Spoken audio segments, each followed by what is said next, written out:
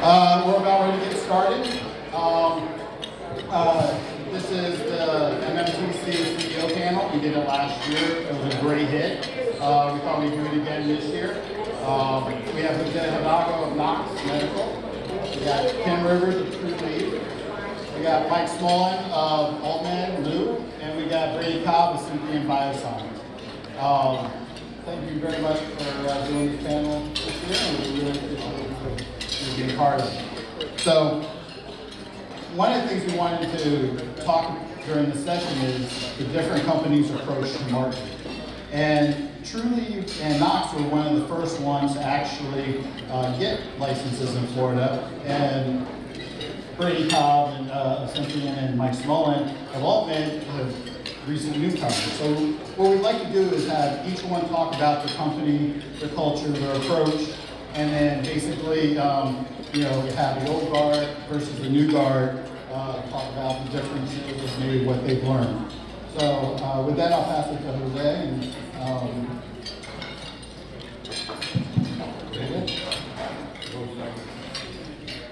Knox's approach to market. Hello. Well, good afternoon, and thank you all for coming today. I was telling Kim earlier that I guess this is the event that we do once a year. We get an opportunity to talk to the people that are, paramount to making these things to go, and it's good to see all of you guys here, and I appreciate you guys all here taking the time to meet with us today. What's our approach to market? Well, my name is Jose Hidalgo. I'm the founder and CEO of Knox Medical. Our goal is to provide the most effective and safest medicine to our global patients. Pretty simple, one that is rooted in scientific research, significant testing, and obviously provided in the most compassionate and caring environment possible. We've learned in Florida that even though the population of patients continues to grow, a lot of these patients really have never tried marijuana before in their lives. They're no different than me. I was in a near-fatal accident in 2011. And I was left with a bunch of injuries. I was hit by a driver on my bicycle, and I became part of that demographic, right? The one that gets the opioids. And in 2011, I didn't know that cannabis existed as a medicine. I only learned about cannabis when we started in the industry about 4 years ago. So had I known that cannabis could be as effective treating the conditions, I think my recovery from my injuries would have been a lot faster and less painful. So I can relate to our patients, and it gives us a lot of purpose to feel that we can bring this medicine and affect the lives of millions. And we're very excited and very honored to be able to do that.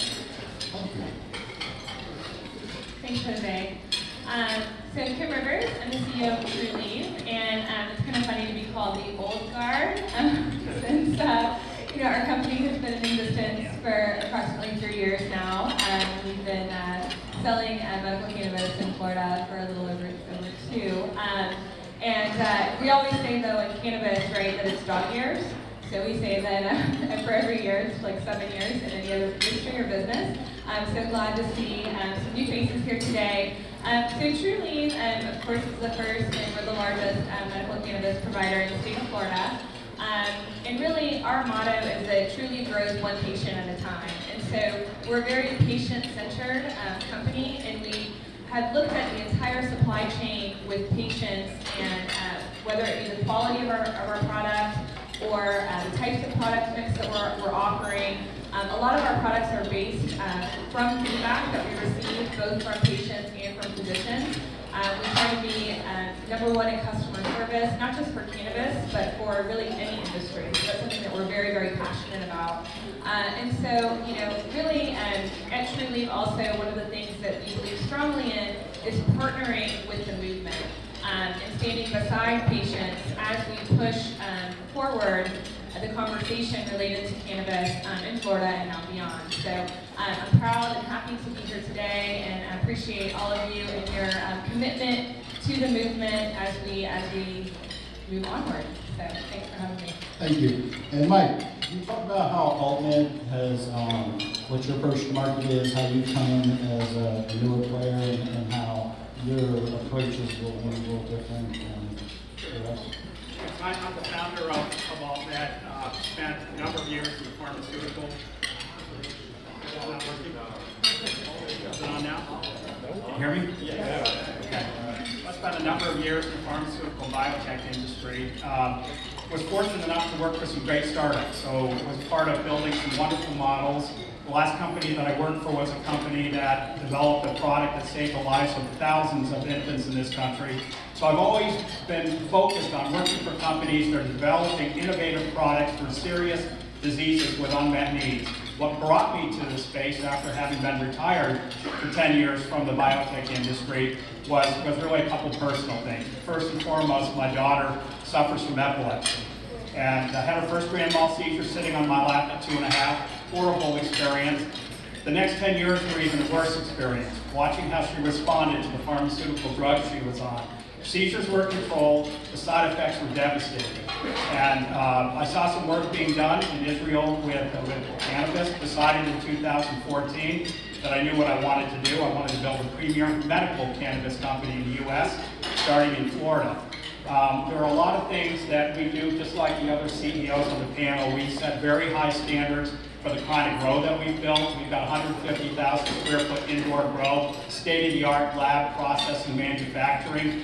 We're building out beautiful dispensaries. We hire great people. Customer service is at a premium for us. But if there's one thing that I think really separates us from the pack, is our commitment and what we put into research and development and product development. We actually started our product development program all the way back in 2014. When we had an opportunity to apply for a Charlotte's Web license, we took a different course. We went out to Arizona, we moved all our people out there and built a vertically integrated operation so that we could develop our line of products. Today, I think we have what I would think are the most innovative, complete line of medical cannabis products in the state. I think a couple things really speak to that. We now have 11 different licensing agreements to bring the MOVE line into other states, which will be announcing very shortly, with Colorado and California. We have a great play in Canada, and we've been invited, Chief Scientific Officer and myself, to London mid-January to talk to the regulators in London as well as Germany to bring the MOVE line of products there as well. So it's really our focus to developing the best possible products. We've brought great products already to the market. What we're going to be bringing in the next 90 days, I think, will make some people very happy when they see what we're doing. So thank you. Thank you. Great. Can you talk about your recent buying and selling and everything with regards to Three Boys and how Three Boys and your company, you guys are even doing more of a national, global aspect too. Scythian Bioscience is a research and development company that started, was incepted in 2012, and it actually funded the FDA-approved clinical research at the University of Miami's Miller School of Medicine. And it was a cannabinoid therapy used to treat CTE and head trauma. We had a lot of partners within the NFL, we had partners within other head trauma-based institutions, and we funded, along with Afria, a phase 1 clinical trial. We got through the first animal-based trial with positive results, and we're now progressing to human trials. That's all being administered at UM. We welcome tours down there if anyone, especially if ever had interest in seeing it. But at our core, we are truly a medical company. I came into this space and paid attention to it after I watched my father battle cancer, prostate and bone cancer, until he unfortunately passed in 2010. And I saw how much cannabis helped him in dealing with day-to-day issues. I'm a big believer in the medicine. And we looked at Florida as an opportunity as a local Florida guy to really make an impact. I previously was Chief Legal Officer for Liberty Health Sciences, which was the first license transfer that we actually completed in the state of Florida, and the first public company with a Florida asset that we brought to market 2017, July. So Scythian previously had interest throughout Latin America. We had research and development contracts in Colombia, in Brazil, in Argentina, and Jamaica. We sold those to Afria to pivot exclusively into the United States in both the hemp and CBD markets as well as the THC markets.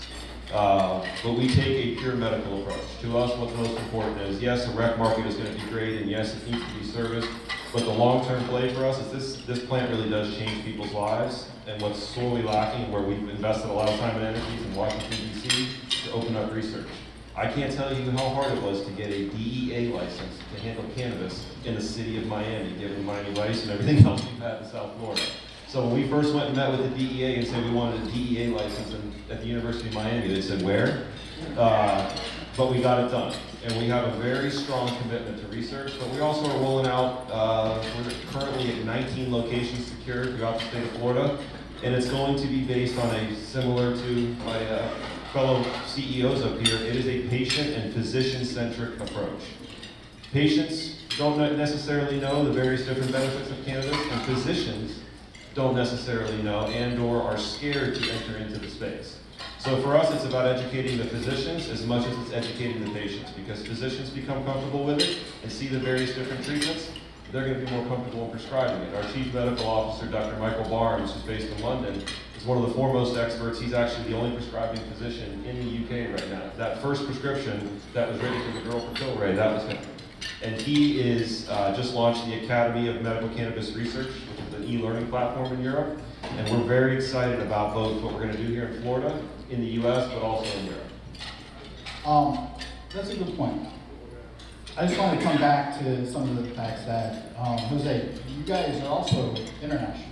Too. So you guys are operating in Colombia, We're a global company. We are today in Florida, Texas, Puerto Rico, Pennsylvania, Washington, Oregon, California, Canada, Colombia, Argentina, Brazil, Europe, and Australia. Operating in 4 continents today. So we basically up here, we have multinational companies working across the globe from here in Florida, and yet we don't even have adult use. So it's an amazing thing to see compared to other states and other securities. Is Trulieve? Trulieve is Florida grown. So we are homegrown. So we have a board of directors who are all Florida natives. I'm born and raised in Jacksonville, Florida, and we're proud of that. So we're proud that we were able to build this company from scratch in Florida, which we believe is the leading medical cannabis market in the country. When you look at opportunity, when you look at patient growth, we've got one of the fastest medical programs in the country. Adding, I think last week actually was a record week, over 3,000 patients were added to the registry. So it's a very quickly evolving program here. We have strategically made the decision to make sure that we are able to operate correctly and well here in Florida, and to make sure that we can service the patients of Florida. Again, it's at our core to have patient access. When we applied for our license back in 2014, we made a commitment, and we view that very seriously and have viewed that very seriously. We've made a commitment to the patients in Florida to provide access to cannabis. And so with our approach in terms of building out our retail footprint, in terms of building our product line, we have over 150 SKUs. So we have the most diverse and largest product line in Florida. And really that was so that we could make sure that the patients in Florida, first and foremost, are taken care of.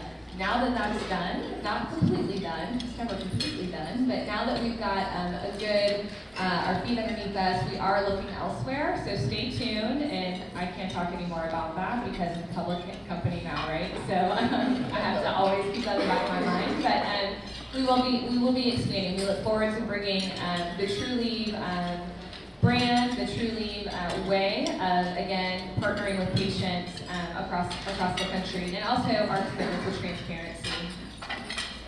Well, that actually is a good transition into plant medicine, plant science, and then how does each one of your companies approach like dosage units, things like that? We recommend physicians how you educate them on that. Could you speak to that, Jose? Sure. Well, I think, as I alluded earlier, as a global company, we have the fortune that obviously we can serve patients all over the world. And like him, you know, we're locals, and I guess we're the only 2 companies that are truly from Florida, which I always bring it up because I think it's remarkable, and I think it's great that we have you know, other players coming in, and I certainly welcome the level of professionalism that's coming into the business, because I think it's going to help and it's going to do for everybody else. But as a global company, not only have the ability, obviously, to operate in 4 continents, and that's great, and helping the lives of millions, but a lot of, because of the regulations and because of the way the United States cannabis laws work, there's a lot of the research that cannot be conducted in the United States, and that is a challenge, obviously. So, for example, now we are part of what is called the Clinical Register Program in Pennsylvania, which is basically you have to partner with 8 universities so you can conduct serial clinical research. So there's going to be 4 clinical studies that we're going to conduct. But that is still limited. You know, we're working with Harvard University. We're working with the University of Buenos Aires in Argentina, which has 300,000 students. We're working with the University of Sao Paulo. We're working with the University of Bogota. We're working with the University of Sydney. We're working with Oxford. And the challenge with this is that the good news is that physicians understand that they need to go overseas to try these drugs. Penicillin, the polio vaccine, 90% of medicines that were sold this year in the United States, they started conducting the trials outside of the United States because it's so restricted to come and get this business going here. I think that's going to change hopefully very soon, but we have the opportunity that we can begin conducting these clinical studies around the world so we can then begin applying this, to the point of one of my colleagues was saying earlier, to bring the medicines here, because the medical world, which I love to hear the community from everybody medical, is very different than the adult use. You have to make sure that your product has a specific consistency, and we specialize in that. We want to make sure that the variation of formulation between batch to batch, we exceed in pharmaceutical standards of 1%. Even though you're dealing with a plant base as your raw material, you have to make sure that your medicine are homogenized in a way that a doctor can prescribe it, feel safe prescribing, and also most importantly, you want to make sure that you have a consistent supply of inventory, so when you're a parent and you have an epileptic child or you're dealing with some of the more serious conditions that we're dealing with, you know that that medicine is going to be there month in and month out. So we take that commitment very seriously. It's definitely rooted in clinical research. Testing is a huge part of the process, not just the ultimate medicine that makes it into the shelves of our dispensaries, but also throughout the entire process. You know, we grow in greenhouses. It's a very complex environment to grow in, but we feel that is the best way to grow a plant is under the natural sunlight. And for that, we test throughout the process. So we test from the mothers to vegetation, from the tissue culture lab all the way out to the formulation, to our extraction, and what ultimately makes it into our shelves. So we think that that overall approach, I think it was, to Keith's point, it was pioneered here in Florida. We were forced to be vertical in an industry that has been horizontal. But what I can tell you is that the only way that you can provide this level of customer service, and the only way you can stand behind these type of formulations and investments that all of us are making in terms of research, is by being vertically integrated. Currently, we have 10 PhDs that work here full-time in the company, and that continues moving forward because, as we've all learned, the investment that you have to make for research is significant. So I think that Florida is going to continue leading the way. I agree. In the country and in the world, it's a huge market, with a tremendous population base, and things will continue moving forward. And we all play an important role in making sure that people out there understand that we're very serious about medical cannabis. And like I said, I have no issue with adult use. I think that that is infinitely when that happens. But what we've learned in places like the West Coast is that there's not a single medical cannabis dispensary in the West Coast. So you know that there is a population of patients that are now underserved because everything has moved to adult use. So that's a problem that as an industry we need to address as well. Thank you. Thank you. Mike, can you talk about how you guys, your dosage units and how you produce the product? Sure. First thing I want to clarify, I just want to make sure everybody knows we are a Florida-based company. Have been, always will be. We started in Sarasota, Florida, and Apollo Beach. All of our chemists, we have a number of them, PhD chemists, have come from universities in Florida. Our MDs are all from Florida. When we went out there... Let me say something.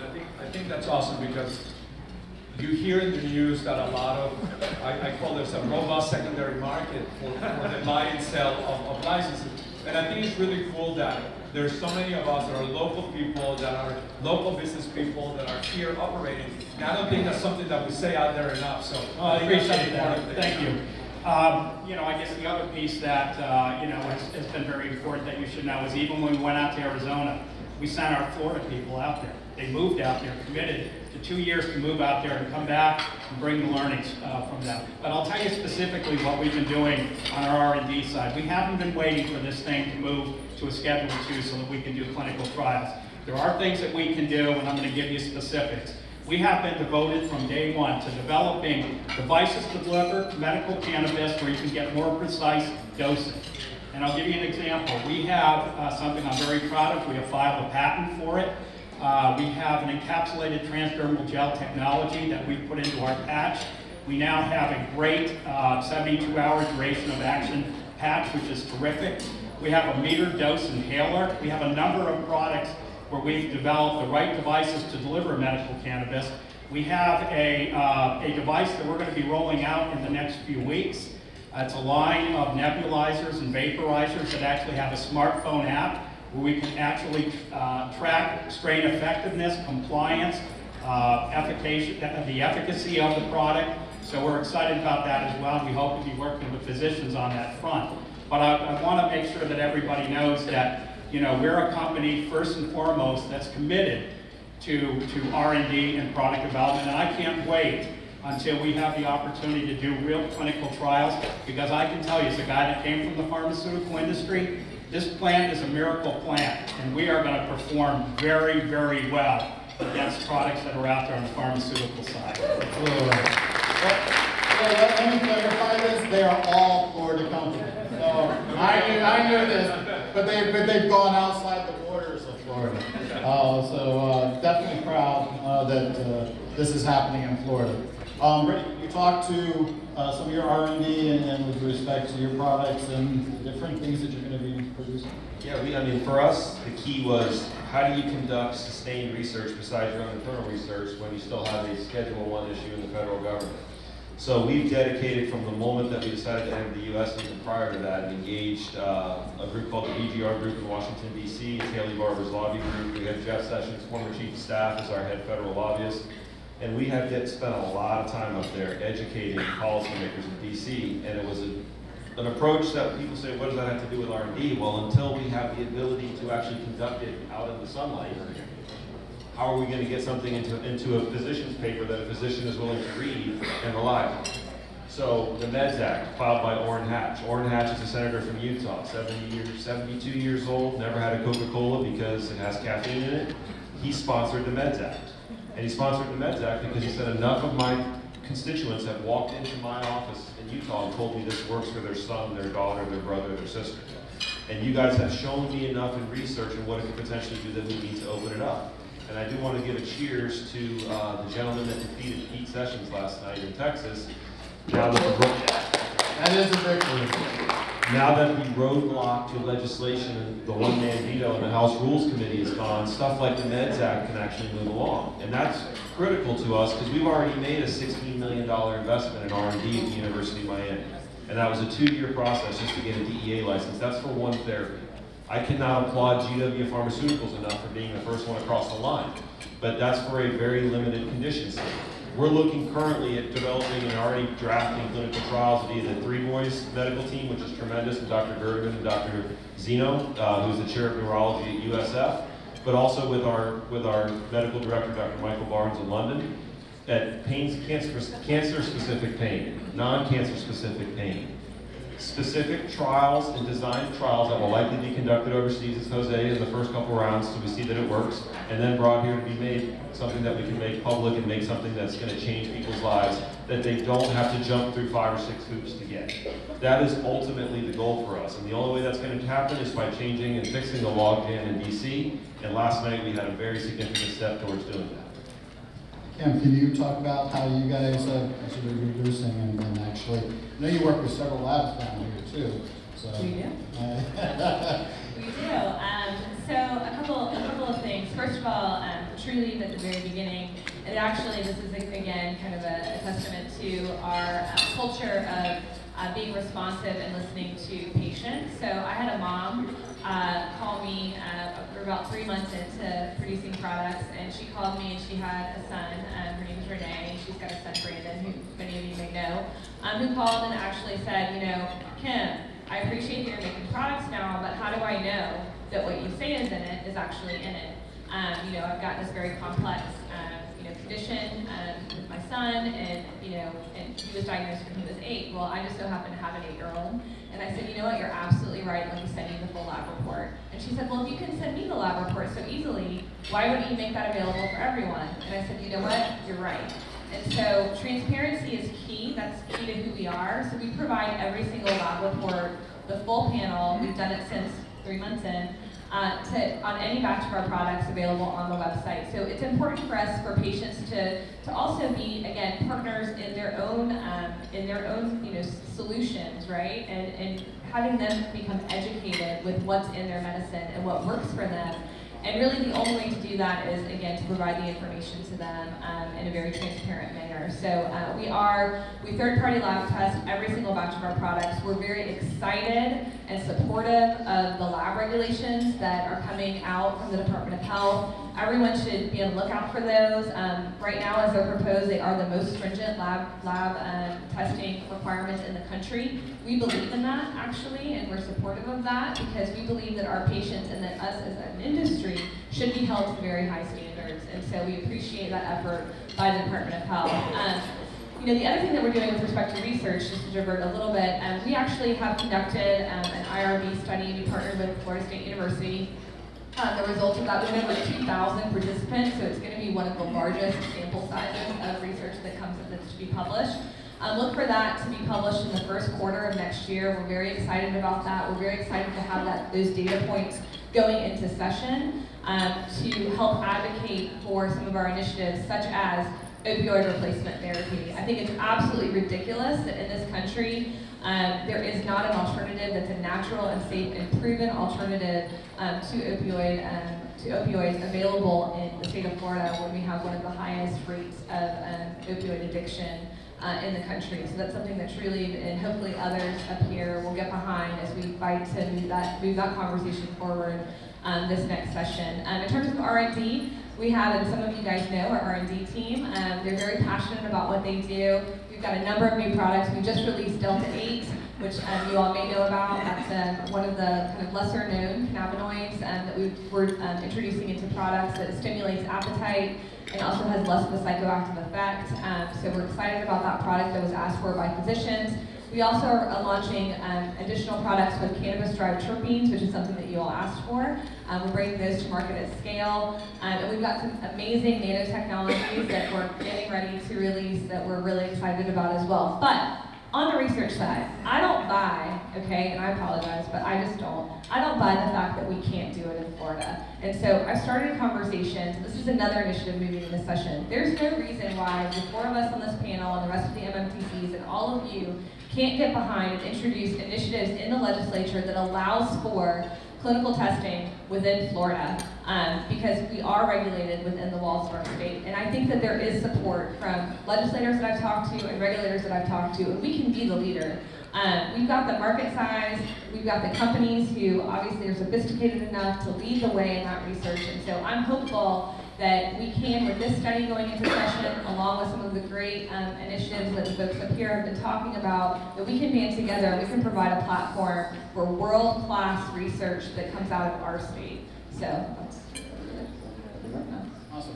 One thing I want to add, I agree with Kim that we have to be able to perform that clinical, even just clinical efficacy studies, the ones that we're doing, our partner in Philadelphia is the Philadelphia College of Osteopathic Medicine, so we're mimicking to the extent that the conditions are allowed.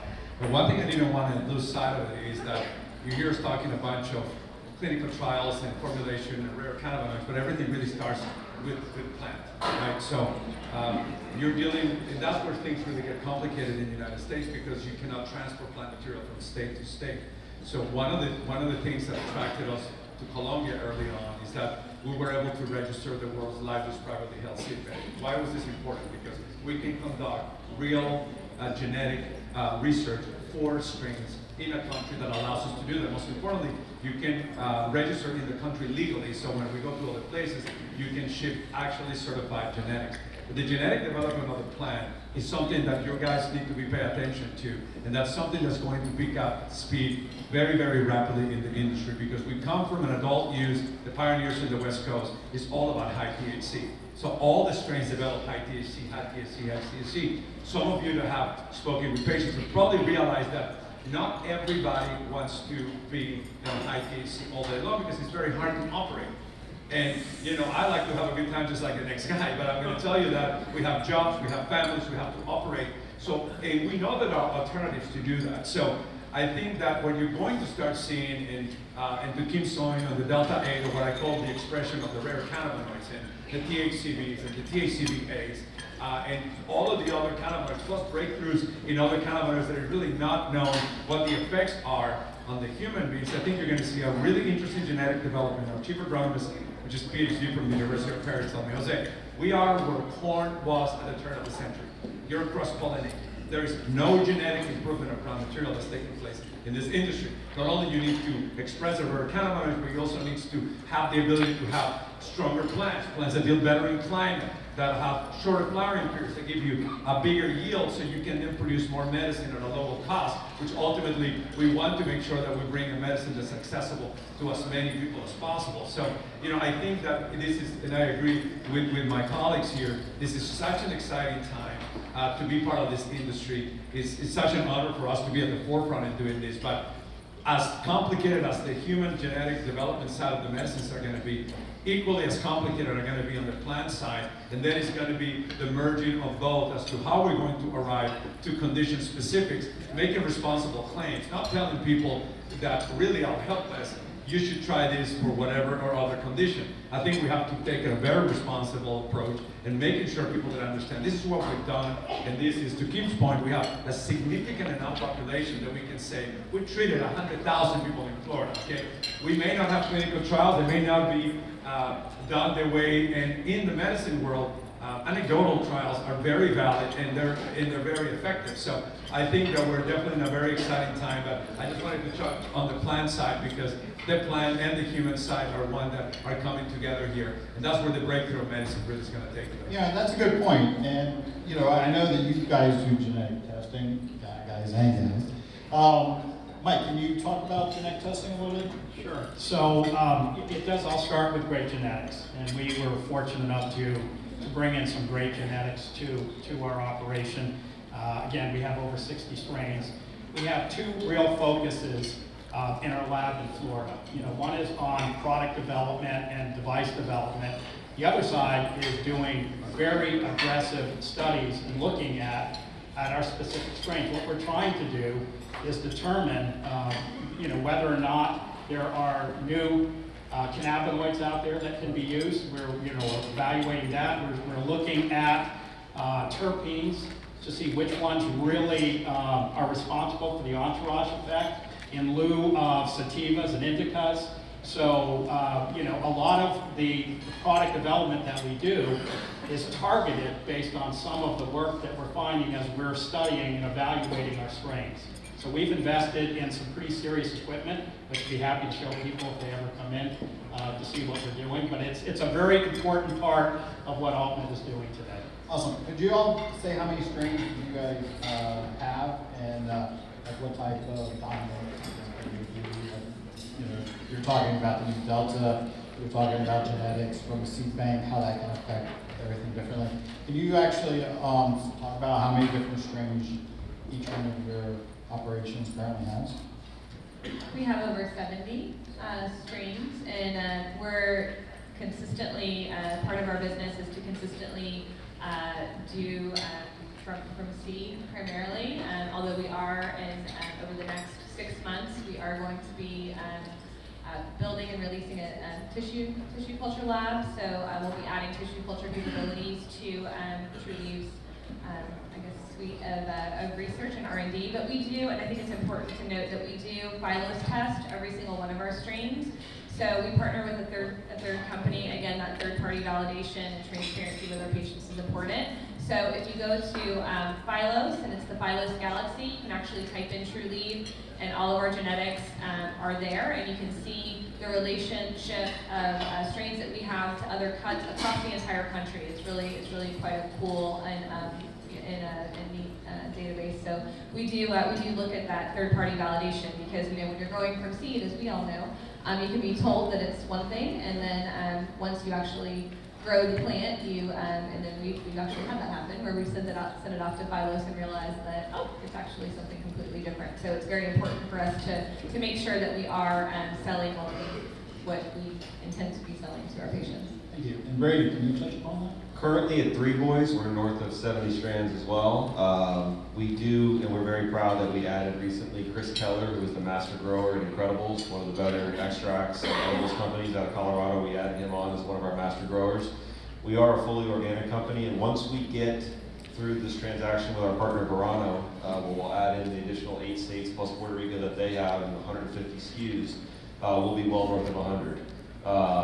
With a multitude of offerings and a very substantial, they already have a 5-year head start on a bunch of clinical research based out of their Illinois and their Maryland operations, and they were very key, and I'd love to speak with Kim and see how we can work together on the opioid replacement because they were the critical drivers of that when it passed in Illinois. So we're very excited to have Chris on board, and we're also very excited to add the Verano team on board as well. Well, you know, the opioid replacement is one of the 4 clinical trials we're doing in Pennsylvania. And it's legal in New York, right? They said that if you have an opioid addiction... Oh my gosh, we all agree. Did y'all hear? Did y'all hear that? Okay, can we just say that like we are all committed to opioid replacement therapy? That's huge. That makes me so excited. Yes. I can tell you without going into too many of the painful details that I fully understand how toxic these opioids can be for you. You know, when you're laying in a bed for 2 weeks, and nothing works, and the only thing that can take the pain away are these things that are so toxic for you, that destroy your liver, that really change your mood and everything else. I can tell you that it's a really horrible drug that is known for a long time. But one thing I want to talk about is about the genetics. I wanted to ask how many strains. Yeah, that's where I wanted to go to. So we have 296 certified strains in Colombia, right? So right now we have 8 different strains that we're allowed to market. So it takes us a little bit longer.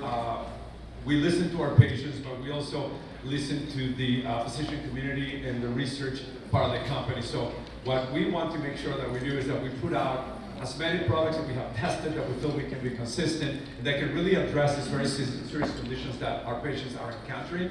And then obviously the different formulations and the different presentations so people can deal with the various conditions that they have and make sure that they can get the proper relief, right? So I think the presentations are important, whether they are, the suppositories or the capsules or vaporizers or nebulizers or transdermal patches or nasal sprays and whatever we can do to make sure that we give people enough options so they can treat these conditions. And most importantly, which is something that we're very focused on, is to make it as bioavailable as possible. So there are a variety of other known, natural, and like Brady, we're 100% organic with unrecertified. I think that's what everybody really expects these days. So, but again, just like nobody knew that we were all from Florida, I think it's something that is important to know that, we are, but we should be very proud because even though we're all homegrown companies, we're now global companies, and it all started here in Florida, right? And one thing I wanted to touch on, just on the opioid replacement, is we recently read and are reviewing a study that came out that actually shows that the #1 opioid prescribed for cancer-related pain also serves as one of the largest accelerators for further cancer to spread throughout the human body. So, yeah, go figure. So that is, it's a preliminary study and findings that came out of a research physician at Harvard that we're looking at designing a study to actually target replacing that drug with a CBD or THC-based therapy that could get people off that opioid. That means a lot to me because my father was in bone cancer. It is not pleasant, and it was to a point where he wouldn't even take the opioids. He'd rather deal with the pain. Based on how much they felt. I can tell you from personal experience, again, that I don't think you are going to be able to replace them completely. No. Because when you are in these serious conditions and you're bedridden, but I do think that the volume that we're given can be significantly bigger. Yes. That for sure. Yes. One of the things that I'm still sort of stunned over is the fact that we're still messing around with this drug as a Schedule I drug. When you think back to 3 years ago, there was, I thought, an important study that came out in the Journal of American Medical Association that showed that in the 26 states that have medical cannabis programs, accidental overdose death rates were down 30%. I mean, that's incredible. And here we are 3 years later, and we still haven't moved the dial as far as we should. Should have been game over right then and there with that kind of data. So I'm really, you're absolutely right. That's the place that we can go right now. Well, that's awesome, and I would just encourage everyone in this room, though, to make sure that we're all involved in that conversation, because sitting through, and sometimes it's a blessing and a curse, right, to be in Tallahassee. So sitting through the panel that just happened with respect to dosing rulemaking, and I don't know if any of you all watched the 6-hour deliberations that happened, but you know, half of that panel were made up of physicians, and a few of those were representatives from the largest physician organizations in Florida, including FMA and others. And I would just tell you that it was like we were in a time warp with the comments, because literally the comments were, we are on the beginning of where opioids were, and we just don't have enough information. And they were operating from a place of fear as opposed to a place of acceptance. And so I think that's on us, quite frankly, to educate and continue to bring specific, again, research-based information to the physician community. But when we have those types of physicians that are on panels that are then setting dosing limitations for our industry, that becomes a red flag, and that's a really, you know, for me anyway, it was an aha moment that we all have a lot more work to do in Florida, and that's also why you hear the passion in my voice with respect to not only this opioid replacement therapy, but also this research initiative, because without good data, right, it's hard to change opinions, particularly those of physicians. So I just would, again, this is just a plea, the more people that we have involved, the more people we have in attendance at those meetings, the more people that we have on the front lines that are involved and that are patients and that are CEOs, that are actually participants in the industry, the better the quality of the information and the better the results. So. Well, Kim, I couldn't agree with you more. From having testified at that first rulemaking thing, when someone stood up and said that a 250 milligram dose was a sufficient dose for a day, and I said, have anybody been hungover in this room? You reach in your Advil bottle and take one Advil? Because that's essentially what you're trying to set as a dosing limit. So again, to echo it, not to beat the horse, but please, we need an active patient base, and we need a very, very active physician base to get the policymakers in Tallahassee to understand that this is a vibrant market that's saving people's lives, and it can't just be the old guard kind of ushering in what's going to happen. So I think that, and we are 100% in agreement on this, but I think we focus on toxicity. The toxicity of cannabis, you can't compare it with the toxicity that you're seeing on the opiates. And I think that, but not just an opiate replacement, I'm talking about any kind of addiction. Right? You have got very expensive clinics in Switzerland, very expensive clinics in Germany, that people are paying $5,000 a day to taper off addiction, and they're giving them cannabis, and they're giving high CBD-based cannabis. So I think we have to take a bigger approach as to the known side effects of cannabis, and that the toxicity levels are so much lower than anything else that is out there, and have a combined effort. I definitely think the dosage levels are way too low. And then you're trying to titrate up from that. By the way, on the GW Pharma Affiliatex, the dosage a day is 600 milligrams. So here they are trying to kind of dial down the cannabis side of things, and yet there's an FDA-approved drug, which is, by the way, great for the industry, right? But it costs $32,500 a year, and it's 600 milligrams a day. So, you know, this is part of that conversation. Well, I wanted to transition from plant medicine and plant science to basically advertising. Could you talk about, I know it is. Well, you know, part of that is how do you get the message out there to patients, to people that are able to do it. So what are some of the challenges your companies face with regards to how you basically educate the public, the mainstream? What do you do to actively, you know, I mean, we have Facebook saying the shadow banning cannabis companies. We have Google, you can't do ads for it. So, you know, what are some of the challenges and how do you try and overcome those? I'd like to start with you, Mike, on this one. Yeah, it's this is a very different world than I'm working in today and when I was in the pharmaceutical biotech industry. And it's frustrating because there are times when I want to go back to things that were tried and true from that industry and try them here, and you can't do it. So we have to rely a lot on social media people sharing their own personal experiences. While I'm up here right now, I just want to offer a plea to my fellow CEOs. We have a remarkable opportunity that I don't take for granted, being one of 17 people with licenses in the state. It's incredible. And we have an opportunity to really raise the bar. One of the things that's really frustrating, and I hope this isn't the case, is some of the trashing that I see that goes on social media. And a lot of it is not real. And I just want to make sure that we're not playing in that space, any of us up here. It's not a space that I want to play in at all. I don't play in that space. That's great. But I'll tell you this, about, and I could not agree more with you on this, okay? So we live in a very different and in a very difficult world, You can have a person who you've never met in your life make a statement on Facebook or Instagram, and all of a sudden you're ruined, or you're assumed that you're this individual that you're being portrayed. But I'm going to tell you that we are to blame as an industry for what's going on. Why? Because what we should be doing is we should be using all of our stories, all the 8-year-old that he was talking about, the stories that you have. My father also died of cancer, so I understand, the pain that you deal with. So coming together as an industry, just like you see with Gap Milk, right? Coming together with an industry and then having the stories that are individual to our companies, okay, and put it in a combined effort to create more access and to educate people that, listen, this is a real medicine, and here you have 17 companies, here you have whatever, as many companies want to come in, and they're all sharing their individual stories of the patients that are changing their life.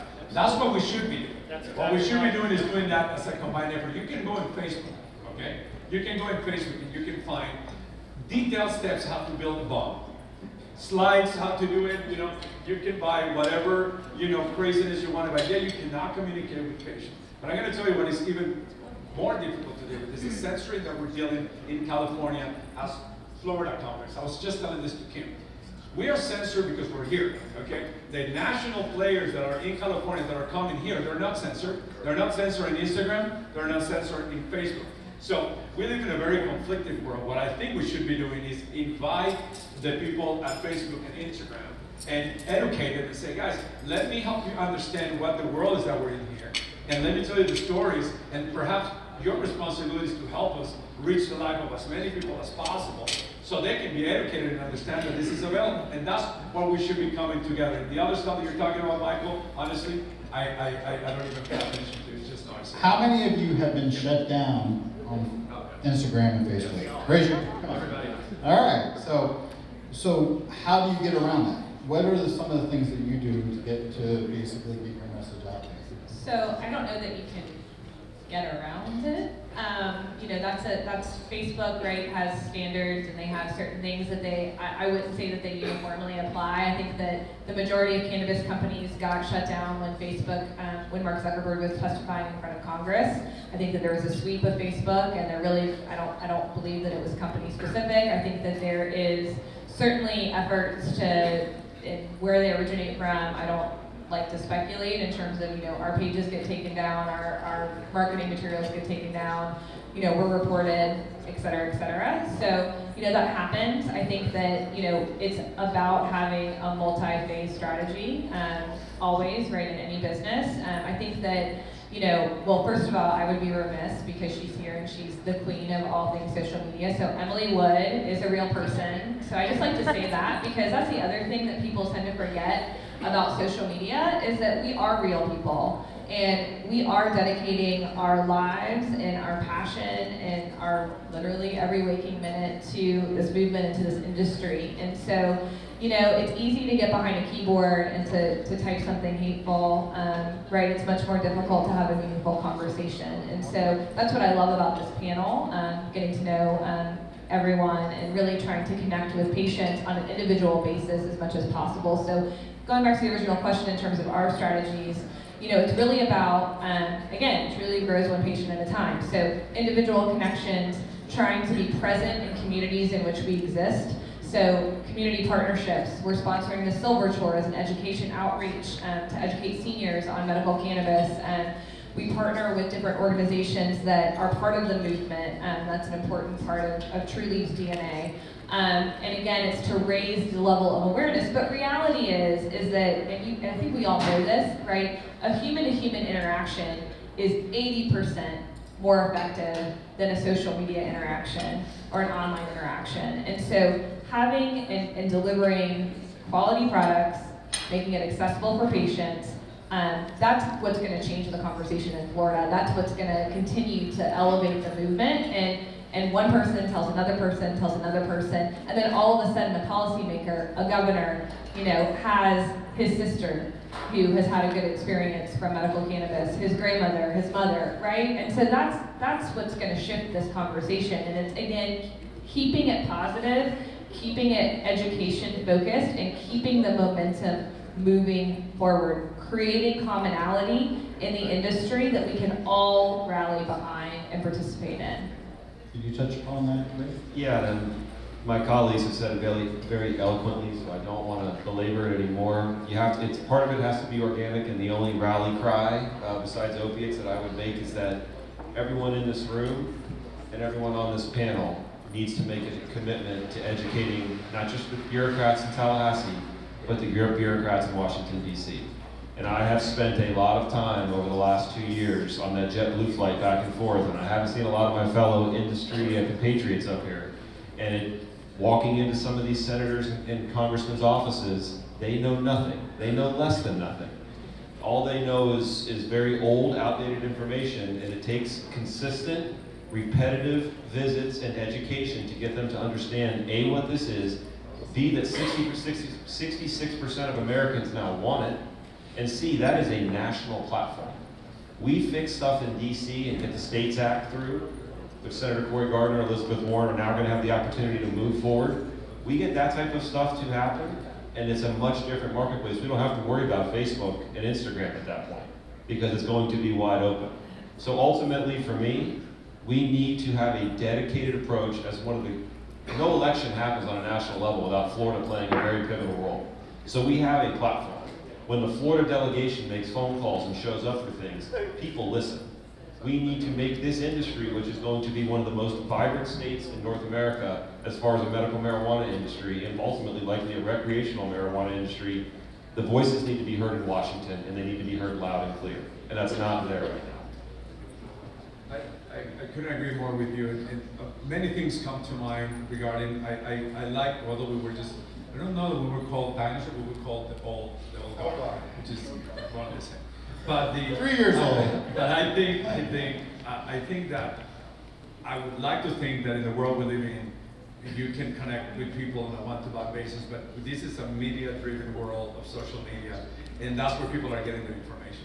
So if we're being boxed out the way that people have access to information, that makes, I commend Kim, and I know all of us are doing community outreach and events, but it's not as effective as we could get in the social media platform and put out. And I think something that I would like to propose that we do as licensees, as a group of professionals in the state of Florida, is we should come with one of those like Got Milk, in Instagram, and just simply, you see in the TV, and as an industry, as responsible operators in the industry, educate people without trying to brand any company. Just simply say, there is cannabis, there's legal, there's conditions, here's some testimonials for the whatever number of companies are here. Because that's what we're here to do. What we're here to do is to educate people. And what we're also here to do is to make sure that we're professional, make sure that we do not allow people that are bad actors that are out there, and I think that's what Michael was alluding to earlier in the conversation, is that we've all spent a lot of time and effort, we don't see our families, we're very committed to do this, so it's very hurtful when people that they don't know who you are, all of a sudden they go into these campaigns that can really hurt the people that you very much are trying to help. So I think that we need to raise the bar as players in the industry, when you're in our industry producers, and we got to start getting real about getting people the education out and getting out of the weeds, pun intended, and trying to get into a real way that we can affect change and help the people that are out there, because there's a lot of people that are in the state of Florida, they don't even know that this is legal. As crazy as this sounds, there are people that live in these states that they don't know that this medicine is available to them. And I think that's something that we should do, a combined effort. Thank you. And one of the other things that I wanted to touch upon is everywhere I go, everybody's talking about cannabis jobs.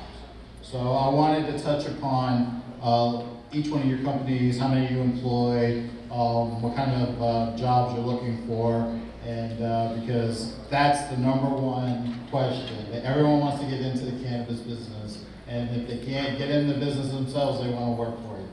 So. Awesome. We want them to work for us. Trulieve is, we're just under 1,300 people, employees, partners, and we're really excited to be continuing to grow. We are hiring a variety of positions, and I would encourage anyone who's interested in getting into the space to check our website.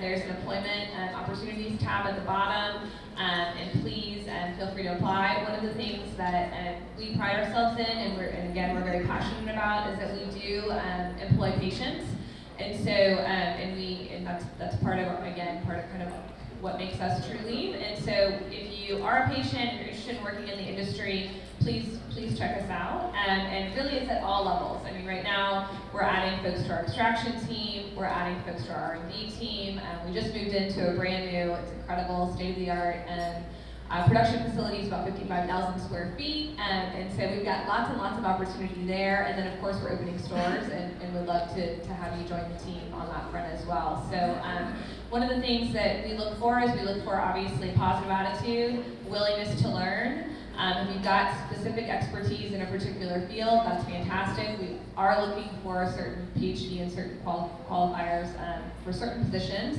And really, again, just a passion for the industry. And we have job fairs. So in terms of our recruitment practices, online, of course, and then we also have job fairs. We just had a job fair. We had over 100 people come through and apply, which was exciting to see. And so we are the largest employer right now, where we're based in Northwest Florida. And so again, we're based in a majority minority community, one of the poorest communities in the state. And so we're really proud of the fact that we are changing the face and the course and history really of that community, and we take that responsibility very, very seriously. We also are very serious about minority employment and equal opportunities, and so again, we would love for all of these spaces to have the opportunity to come and work for us. Thank you. And Jose, you're a multicultural company as well. I would say so. It's funny because we were going through the application process in Pennsylvania, and they want you to write a diversity plan. And I'm like, what is a diversity plan?